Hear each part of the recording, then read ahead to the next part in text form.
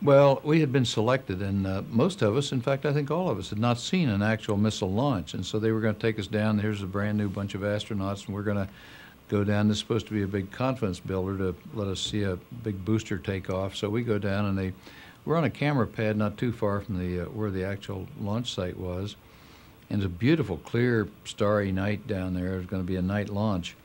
And there we were, and the thing lit off as an Atlas, I think was what we were watching, and the thing that we were supposed to eventually ride.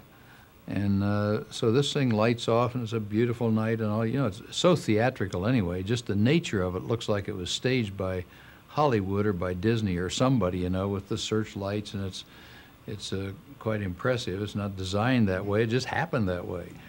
And so this thing lights off, and the hold down bars pull back, and the thing starts up. And where it had had trouble before was going through what we call the high Q point, which is the highest aerodynamic force. It's getting up to high speed, but it's not the atmosphere yet.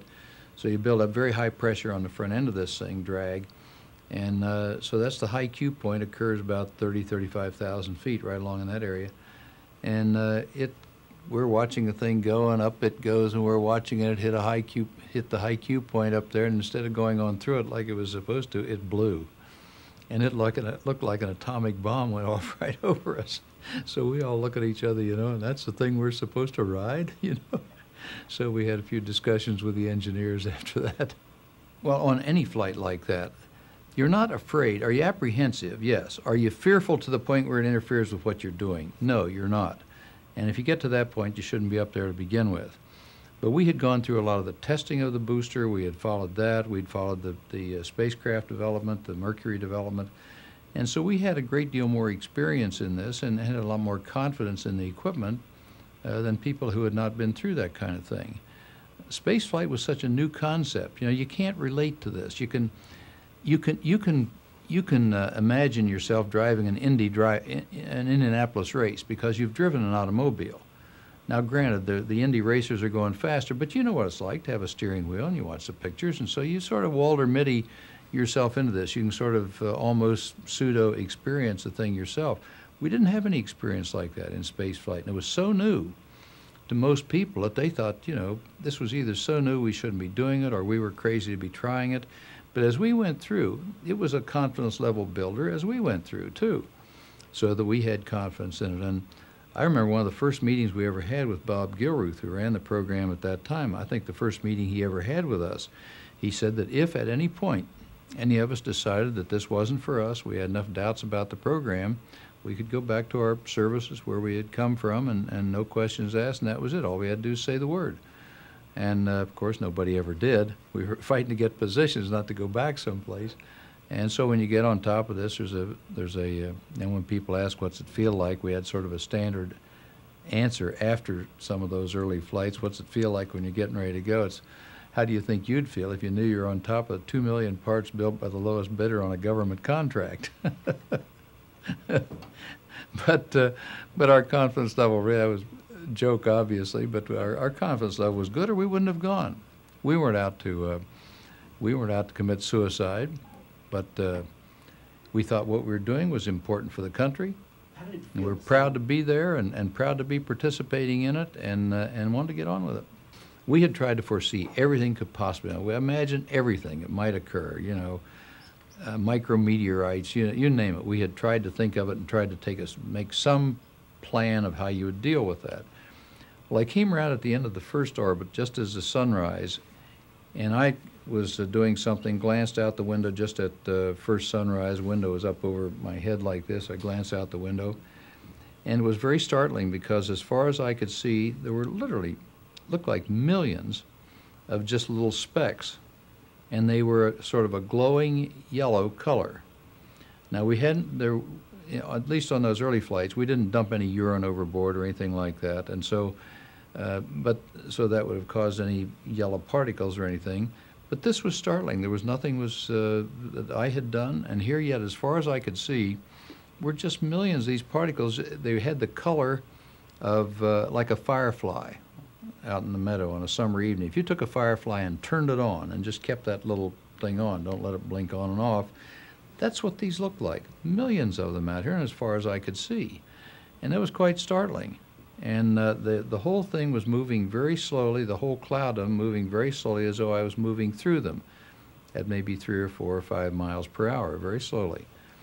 Like after the flight, I remember George Ruff, who was the psychiatrist that followed us around in those early days. And George used to cock his head to one side like this and ask questions sometimes. And he was from the University of Pennsylvania. And I was doing a debriefing, and George sat in the back of the room, and I was describing these very seriously and talking about them. And George cocked his head and said, "And what did they say, John?" Never forgot that.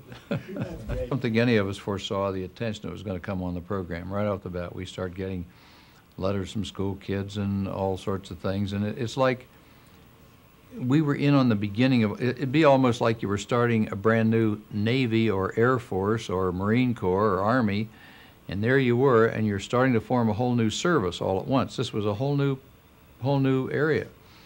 And it was looked at so carefully, and yet was on sort of a tenuous support for funding.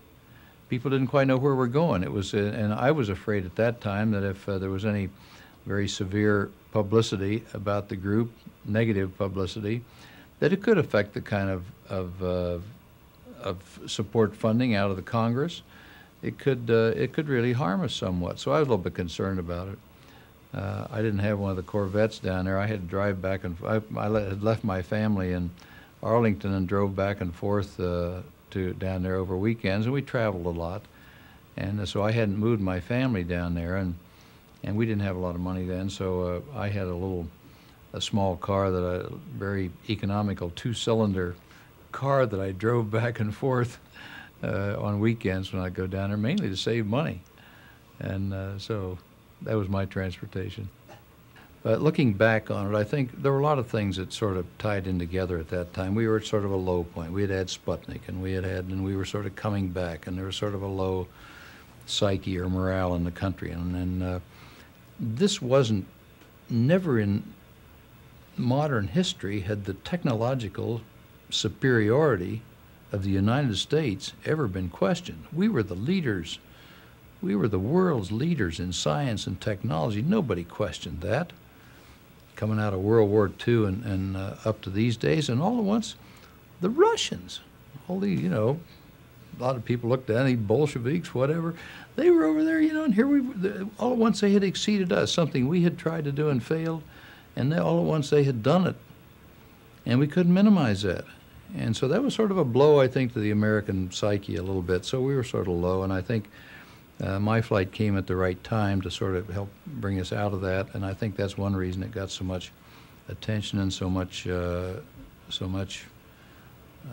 excitement after the flight. But were we surprised about all that kind of attention? Yes. The Cape and back up here in Washington, and ticker tape parade in New York, which somebody told me not too long ago that they measure these ticker tape parades by how many thousand tons of debris they pick up and take to the dump someplace. And someone told me that the ticker tape parade I had in New York will never be exceeded. I think it was 3,700 tons or something like that of stuff they took out. Will never be exceeded. And I said, oh, come on, records are made to be broken. No, there's a reason for this. The new buildings in New York, you can't open the windows. They're air conditioned, and we don't have all the ticker tape and the paper anymore. We're all computerized. And so now when there's a ticker tape parade in New York, the maintenance people take a few barrels of paper up and chunk them over the side off the roof. So maybe it is a record that'll last a while. I don't know. A record not to be broken. See, I was the oldest of the first group of astronauts.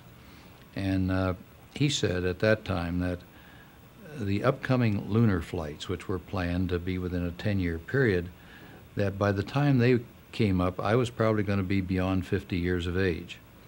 And for me to stick around being the world's oldest permanent training used second-hand astronaut, whatever, he didn't put it in those words, those are my words, but he thought that I should go into some areas of training and management. That's what he wanted me to do, and I didn't want to really do that. I didn't want to stay if I wasn't going to be able to be on a regular flight status.